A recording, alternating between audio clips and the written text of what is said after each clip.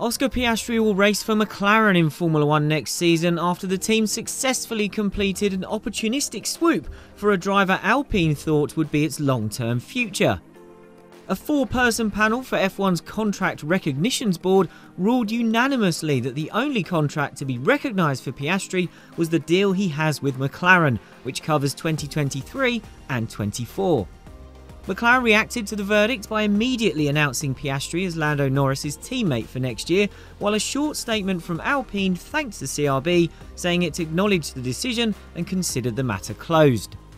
There was also a major revelation in the CRB ruling, as it said the deal between McLaren and Piastri was signed on the 4th of July.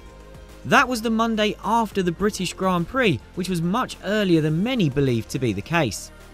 Rumours of McLaren's interest in Piastri only emerged a couple of weeks after that, and it also means McLaren had signed the Australian 7 weeks before it finalised the agreement for the early termination of Ricciardo's 3-year deal.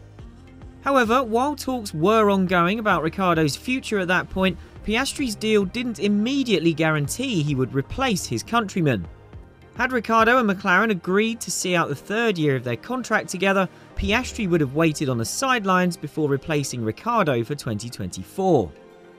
Now this huge F1 story is resolved, make sure you let us know in the comments what you think of the outcome. Are you happy to see Piastri join McLaren, or should he have stayed loyal to Alpine? And if you're new here, consider hitting that subscribe button to become part of our crew. Piastri has not even taken part in an official Formula 1 weekend session, and already he has achieved infamy. The Alpine junior and reigning F2 champion missed out on an immediate graduation to F1 in 2022, and Alpine instead put him on an extensive testing program in a 2021 F1 car, currently amounting to around 3,500 kilometers, and promised to find him an F1 race seat for 2023. But Alpine did not want to run Piastri as a rookie in 23, so it lined up a loan move to Williams because it favoured retaining Fernando Alonso alongside Esteban Ocon. But when Alonso shocked the team by agreeing a move to Aston Martin, Alpine tried to promote Piastri in his place. We now know that Piastri already had a signed McLaren deal in his pocket for weeks by the time Alonso dropped his bombshell. And we've also discovered that Alpine knew this too. According to a source close to the situation, Piastri had made his intentions clear to Alpine way before Alonso's shock decision to abandon ship, because Piastri's manager Mark Webber did not want to see the youngster placed at the back of the grid team. That led to the extraordinary circumstances of Piastri publicly rejecting Alpine's announcement that he would be the team's 2023 driver. Reacting to the CRB verdict, McLaren team boss Andreas Seidel said his team was never worried about the outcome, even taking a small swipe at Alpine by suggesting it's better to ask the other party involved why they thought they had a case. Alpine feels a deep sense of betrayal from the Piastri camp about this and has been pushing a moral argument as well as a legal one. Team boss Otmar Zafnauer has even gone as far as saying Piastri should have shown more integrity rather than try to find a way to move somewhere else. The team held up its end of the bargain and was upset that Piastri was refusing to uphold his and trust the team's short and long-term plans for him. But while Piastri can be portrayed as one of the villains of this piece, it's a harsh characterisation. Under the instruction of his management team, led by Webber, he has been aggressive and has made the conscious decision to spurn Alpine because he thinks he has a better offer elsewhere. We can be sceptical about whether that's the right choice, but he has not behaved improperly, not when we're talking about someone trying to carve out a career in elite sport where there is little room for sentiment. It would be different if Alpine had intended to promote Piastri for 2023 all along, made that clear, signed a contract outlining exactly that plan, and then Piastri broke that agreement to sign for McLaren instead. That's not what happened, and furthermore, Alpine needs to shoulder some responsibility for this saga too. Trust and loyalty go both ways, and Alpine has behaved selfishly as well, at Piastri's expense at times. Alpine's passiveness cost Piastri a place on the 2022 grid, and he had no guarantee of an Alpine future in the medium term.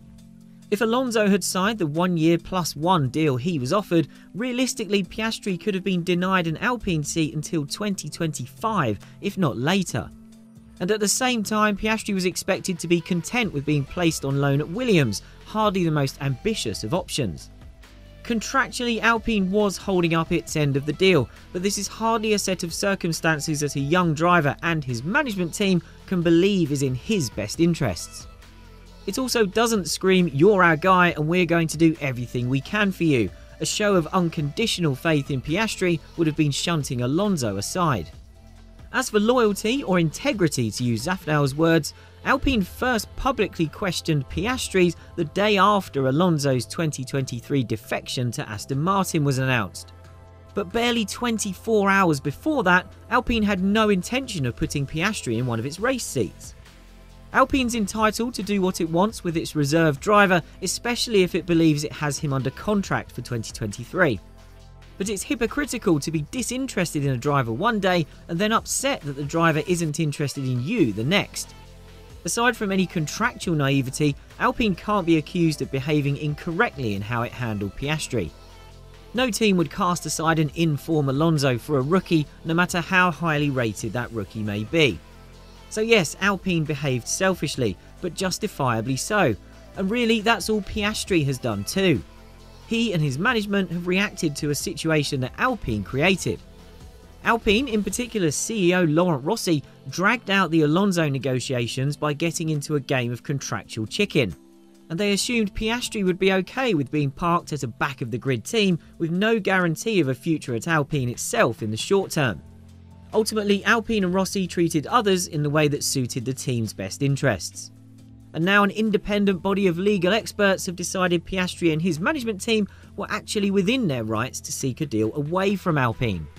So Piastri, who we've also established had reasons to question his Alpine future, is only guilty of trusting his management to pursue a fantastic alternative. He has now expressed his gratitude for all Alpine has done for him and wished the team the best for the future. Contractually, he owes Alpine no more, and the CRB decision supports that. McLaren's move for Piastri and the way F1's two leading midfield teams have fought for his services marks a rarefied level of interest in a rookie. Alpine's interest is long established, but there are plenty of reasons McLaren set its sights on a driver on the fringes of F1 with not even a free practice outing to his name, even though it comes at quite a cost and with significant risk. F1's governance means Alpine cannot challenge the CRB decision legally, and it says it considers the matter closed. But that could just be in terms of accepting Piastri will be a McLaren driver next year. It may yet seek compensation for the expense of his testing program and other costs like the contribution to his F2 season with Prema. This is something Alpine has made repeated references to and would probably be a civic court process or the result of private mediation with McLaren. It has been suggested that McLaren will take on any costs the Piastri camp incurs as a result of his switch from Alpine. But even if that doesn't materialise, McLaren's bill is already expensive, having had to pay off Ricciardo at great cost to get him to end his contract 1 year early. Exactly how good Piastri is or can be is a question mark, as it is for all rookies, even the ones with outstanding credentials. And the entire saga also puts a great deal of expectation, attention and pressure on Piastri before he has even so much as driven a McLaren. He moves from a team where he was well embedded to one that Ricciardo is struggling with and where Lando Norris is an established, high-performing superstar. The headline achievements of Piastri's junior career show he's plenty good behind the wheel himself, and off-track he's proven to be ambitious, intelligent and confident. In Seidel's words, he's clearly something very special and his personality is a perfect fit for the team. Piastri's management has manoeuvred this situation precisely because the likes of Webber are adamant he's exhibiting the traits of a future world champion. McLaren might yet not be convinced to that level, but the team has seen enough to believe he's a gamble worth taking.